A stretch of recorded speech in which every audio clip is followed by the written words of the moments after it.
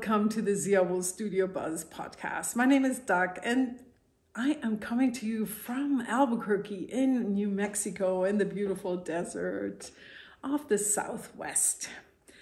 This is a podcast about all the yarny things.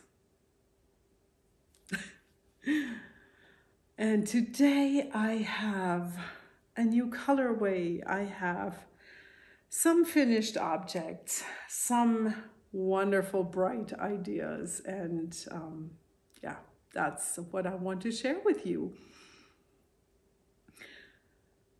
You may remember from last time, if you've been around, that I have made a crochet bag for my daughter, and the bag is done, and this is the last bit of yarn that is left over from that project, and she loves her bag. And we just got back from taking her back to San Diego where she's in college, and we dropped her off, and on the way back spent a few days in Tucson in Arizona. But yeah, she had to take her new bag, and she loves it. And but I took a little video of her with her bag, and so you can see how it looks like. I love how it turned out, and she loves how it turned out. So that was a success story. Yeah. The other item that I finished will be a gift for a friend. So if your name starts with an R and you live in Canada, you need to go take a break, go to the bathroom, fix yourself a cup of tea, and come back like in 5 minutes or so. I will send this off in the next days, but everybody else can see, of course. That's funny. I have made a pair of Duke City mitts with these two yarns, Silk Hair and Lana Grossa, and Pink Adobe Dye Works in a decay weight, which I purchased in Taos at the yarn store, Mooncat Fibers. And these are the two yarns, and I held them together. And this is what I made.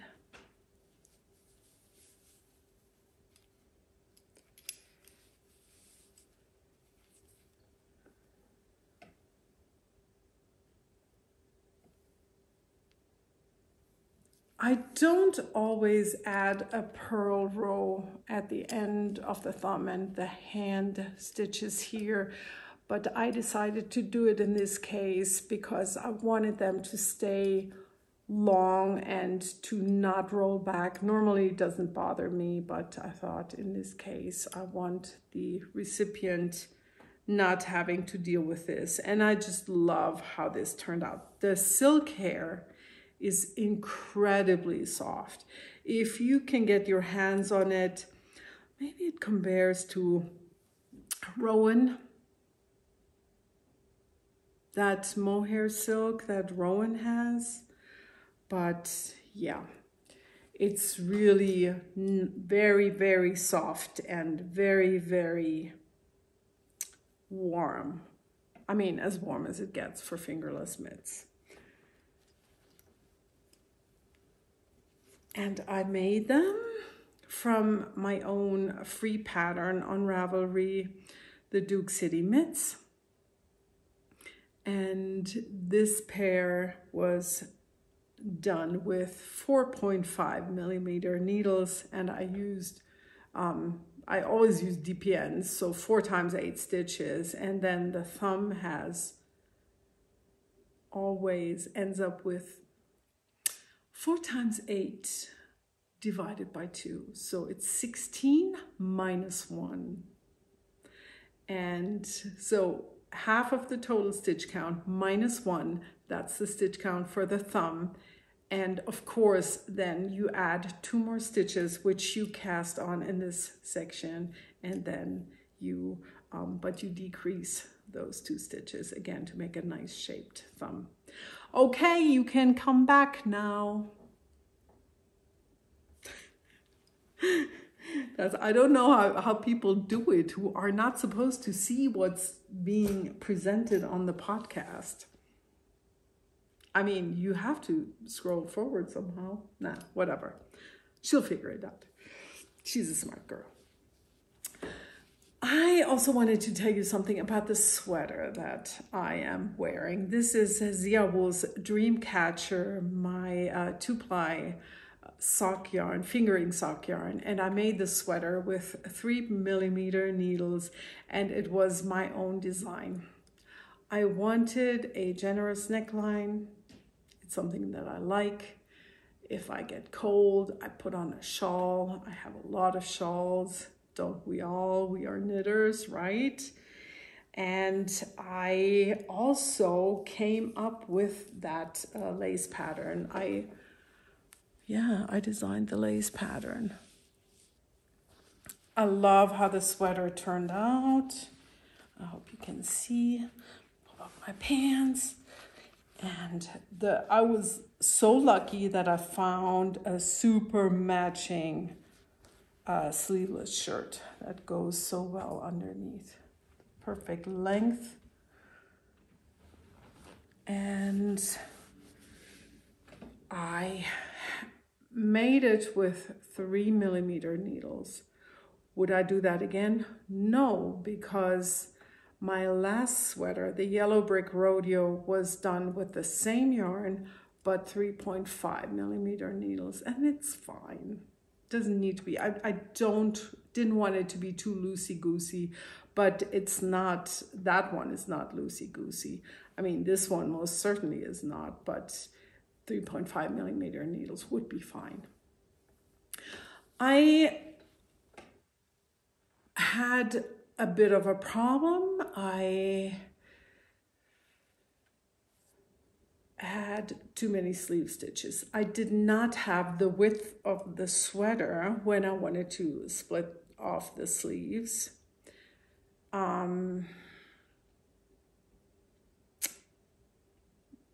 If I count my stitches for the sleeves and I measure those, and when at the point where I'm like, oh, this is what I want for my sleeves, it was still too tight here. So I had to keep on knitting. And then I got a sleeve that was wider than I wanted. I like my sleeves to be tight. And so I did something that I've been doing several times. I worked a little triangle here. I hope you can tell. It is a quick decrease of stitches that brings me to a better amount of stitches, and then I do my regular decreases here. Very happy with how that turned out.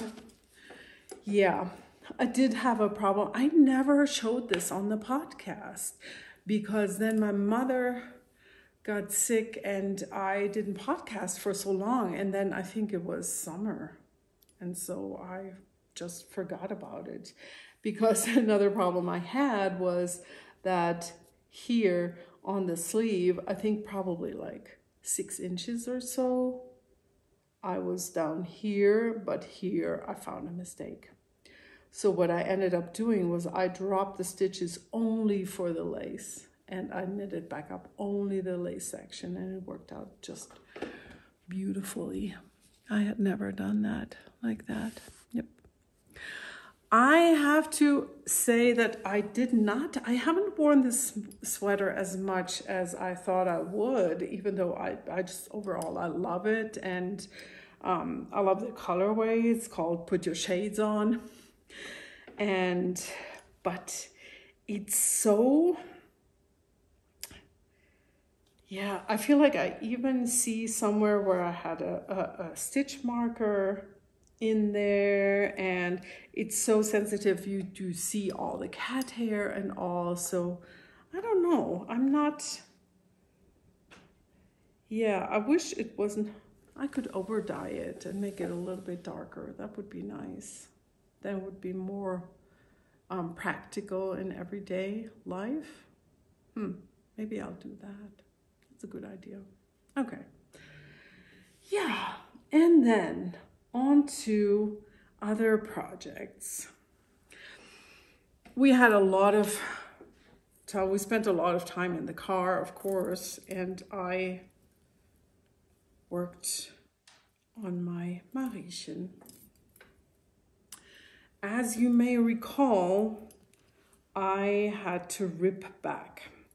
My gauge was off, and I calculated where and with what stitch count I want my sleeves. I'm using 4mm needles, by the way, and Kenzie yarn. And I didn't trust my own calculations. What was I thinking?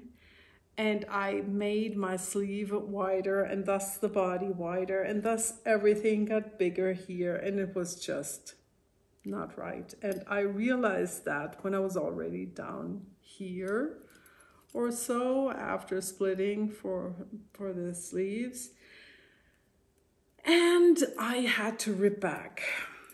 So I decided I'm just gonna make it fit me right, and I went back to the stitch count that I had calculated, and it's perfect now.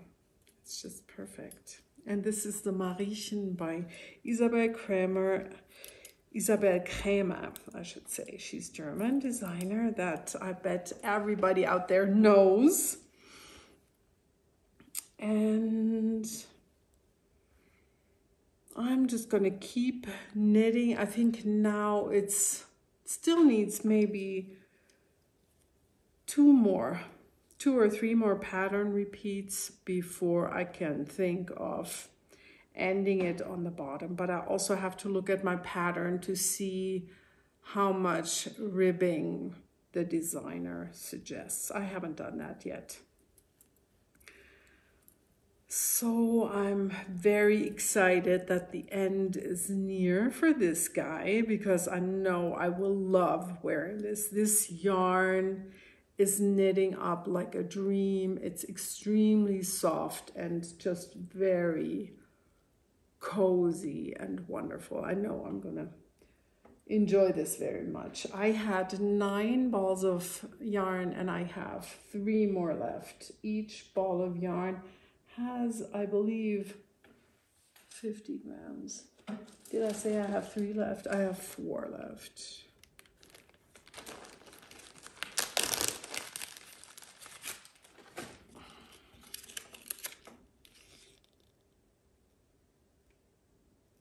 Where's the weight? Oh yeah, 50 grams. Kenzie. Wonderful yarn. And I know it comes in a lot of colors. If you need some yarn for a neutral project, oh my gosh, this is wonderful for a cardigan or something. Yeah. And then I have also started the project that I told you I was gonna start, which is a lace shawl. Sadly, when I brought it on the trip, I could not work on it in the evenings because where we stayed in Tucson, it was too dark by the sofa that we had. We rented a little cottage and it was lovely, but that, like I said, the lighting was not good enough. So I didn't continue working on it, but I had started as planned. And I know it will be really, really gorgeous in this color, the light blue. I'm using 3.5mm needles. This is ZiaWoolz Desert Willow, a lace, one of my lace yarns. And I keep the pattern in this Knitter's Pride folder because there's a lot of charts. And you do need to know that it's a free pattern on Ravelry by Denise Bartels, and this is how it looks like. Isn't it absolutely stunningly gorgeous? I am totally looking forward to this eventually. This will be slow progress. We'll have to, we're soon going to go on another trip because we have to use a flight that would otherwise expire, which is not too excited about this, even though I know I will enjoy what we're up to, but I wouldn't mind staying at home for a little bit now. But I don't think I will take this just because of this past experience that I realize it's kind of, need to have good conditions to be able to focus on lace, and also in the car when it's too shaky and all. Yeah, and you need a good setup for the chart. So I'm gonna put that on hold for a little bit. And I was done with the first chart, and so it's easy for me to find my place in the charts, within the charts. I also have my brother's sweater, and I did start off with a pattern, but by now it's so heavily modified that I don't even want to tell you the pattern anymore. This is called every time I look at it, I'm thinking now the neckline is too tight. I can't believe it. If I have to rip this back again, I'm gonna freak out. Seriously. I think I even put it on my head already. Yeah. Oh man. I don't know. I really don't know. I may have to rip this back again. Okay, whatever. Let me tell you what it is. So I made a lot of changes. At first, I did not want this too tight on the neck because it's German machine washable or European machine washable sock yarn. So it's not really super soft. My first try, the neckline was too big. And I at some point, I totally left the originally chosen sweater instructions, I think it's called the Snowdrifter, but I didn't like something about it, and so I made up my own stitch count and all, with not necessarily a good result. So the first try, it was too big. For a guy, you don't want like a giant neckline. This time now, I'm thinking it's too tight. Okay, I have to really think about this some more. And I really actually may rip back, because the story is this. I used 4mm needles for the neckline, and then I changed to 4.5 millimeters for the stockinette section. And in case you wonder what that is on my finger, it is number 24 off the Diamine ink vent, because I thought my cartridge converter was empty and I wanted to fill that last bit of ink into it. You're gonna laugh. So it's like a cartridge, right? The cartridge converter, whatever. And I used a syringe to get the last bit out of the ink vial. It was so little that I thought I'm going to do it with a syringe. It's going to be easier. So I did that. I put the syringe into the cartridge converter, which I thought was empty, but alas, it was not empty. So what happened, as soon as I still can see it slow motion in my head when I close my eyes, I put the syringe in, I squeezed to get that the few drops of ink into the cartridge converter, and it's a small, tiny opening and a thin cartridge converter. I squeezed the syringe and I held the converter with my left hand, and I see that because apparently it was not empty, because it got overfilled. What happened when you overfill something? You get a fountain, a volcano of ink. So I held it, and there was this one giant drop of ink that flew up in the air, probably like this high. I'm not lying. I'm not making this up. Squeeze, drop, volcano, ink volcano, and on my hand. My husband later said, "Why don't you wash your hands?" I'm like, dude, I've washed my hands many times. It just does not come off. Sometimes I think it's even hard. It sticks even more than dyes, yarn dyes. What the heck? Okay, whatever. It is what it is. It makes me laugh. It's just really funny. Okay, so back to the sweater for my brother. I am using 2 yarns held together.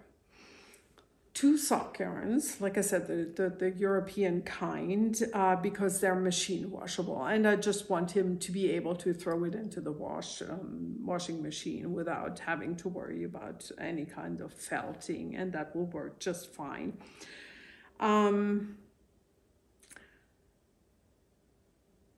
Yeah, but, so here's the but. I am really enjoying this extremely, because I'm using leftover yarns, and this is a special project because I'm using yarn that was left from the socks that our mother made. So it's going to be very meaningful, and also because I'm using, it's kind of like the way our mother was, very frugal and kind of making something out of nothing type of woman.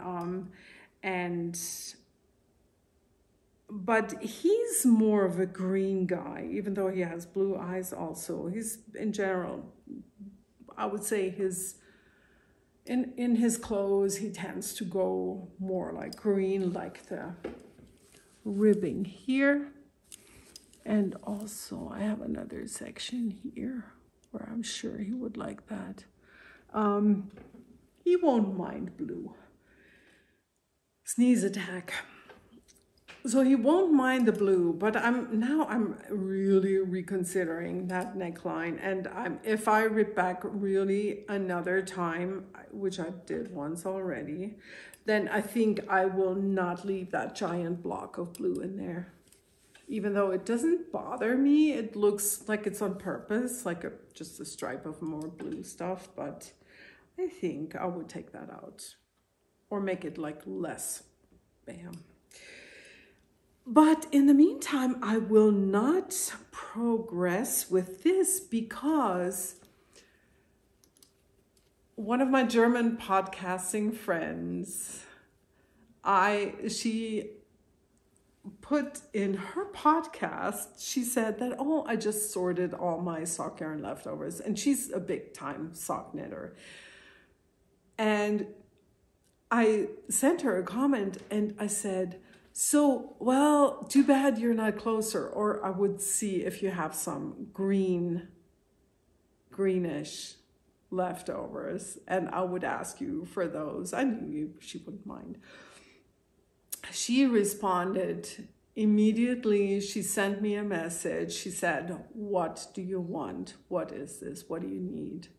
I'll be happy to send you some." So And she did. She packed up a package for me with greenish German European sock yarn leftovers, and it's on the way somewhere. So this is on hold until I get her package.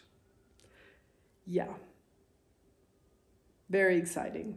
But what do you do when you can't continue with this, but you're enjoying it so very, very much?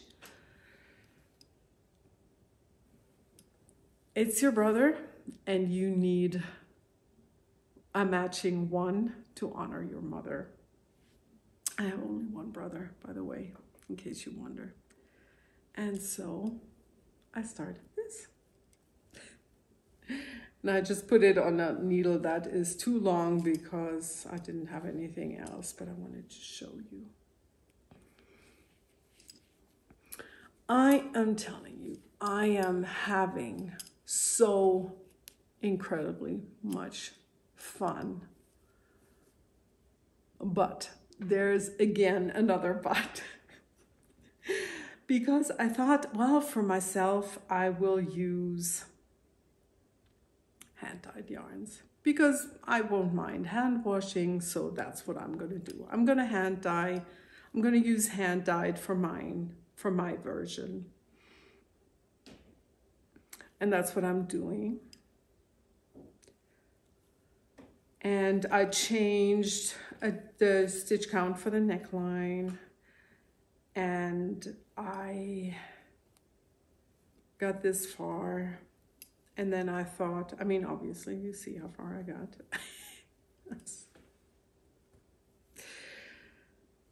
But then I thought, man, this is really a shame, because I mean, it's gorgeous and all, but I feel like the individual hand-dyed yarns don't get to shine the way they deserve. And let me take a step back. I wanted to tell you that I have a lot of sock yarn, hand-dyed sock yarn leftovers, and it is, or mini skeins, because I did a lot of swaps way back when that sock memory blanket was such a big thing. I did a lot of swaps with other knitters, and I did, and I also purchased from Bohemia Fibers. It was a thing on Ravelry. She was amazing. She dyed. You would create a group, and when it was full, it was full. And I know that Vicky,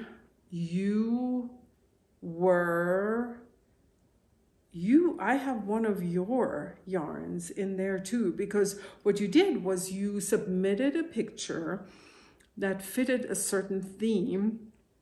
Like one was all the beautiful things, and then you would, she would dye yarn that would match your photo, and you could add an extra full skein, but normally she would just split up your yarn into mini skeins, as well as everybody else's submitted, the yarns dyed from a submitted photo that fitted that theme.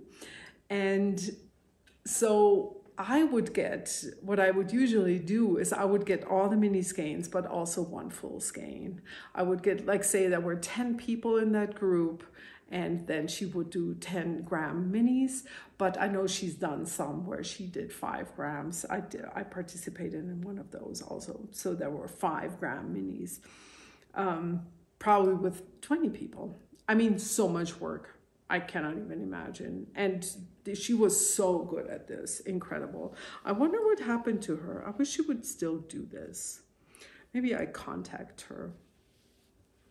So I have those minis, and I have the minis from swaps, and I keep them like this. I kept them sorted by person, and they're all labeled. And so I put it, when I put it in my, in the sock memory blanket, I would write down the name of the person who I swapped with and the yarn name, of course.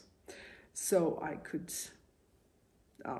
yeah, I would know even a long time from knitting it, because then I would say, oh, maybe what is this square? I love this so much. This is my favorite. And I could look it up. Yes. Now for this, I actually, yeah, I kept thinking, oh, I don't know. And then all of a sudden I had this idea, well, I still have all these minis of blues and greens. And long story short, bam.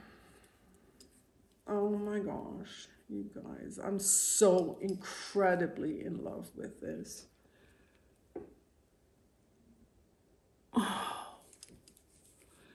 I have made up all these stitch counts and pattern. I mean, like the way the neck is shaped, with the neck being higher in the back and with short rows shaped in the front. Not like here, but all in one. But I just really, really, really love it. And it's so much fun to pick the next color. And I sorted through all my minis and I kind of picked the color scheme.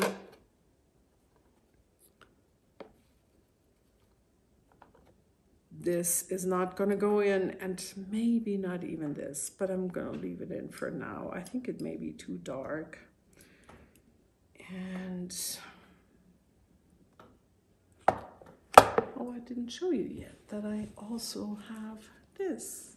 I once had, a few years ago, I had an advent calendar, a yarn advent calendar with all the sock yarns that I kept in there.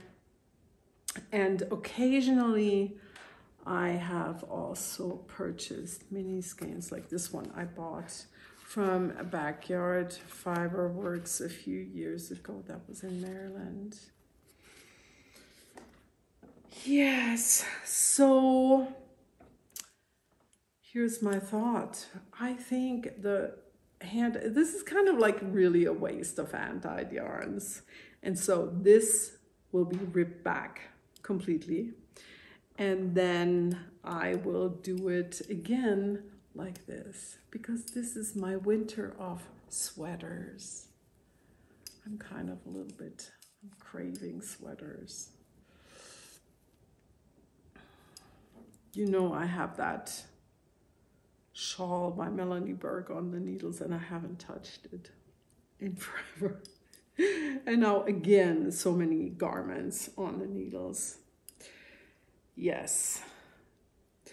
So I go by a color scheme of this one being blues and greens with added pops of color, and kind of like a similar I want to say similar in value, but then there are these stronger flashes in there, which don't bother me. I think that looks great and it adds visual interest. But here I need to tell you, if you want to start doing something similar, so here well, let's start off like this. Up here I used 5-gram minis. Great. Here I used a 10-gram minis. I used it all up and I did not like it. Oh, here it's a little easier to see. So I had a fairly light stripe that was fairly wide, and I said that this needs to go. So I ripped back because I didn't like it. Yes, so now I determined I want 4 rounds per colorway max. unless it doesn't bother me. If it's a very variegated yarn, it won't bother me as much, but here this one stood out way too much. Yeah, and here are my, oh, I think I showed you these already. Yeah, that's my blues, but I may not have shown you my pinks. And I say pinks, even though there is pink in here, there is yellow and orange, but the main focus is green and blue. Whereas this one, the main focus was purple. No, not purple, pink. And so I gathered stuff in this box. No, it's not falling, that's good. And yeah, there's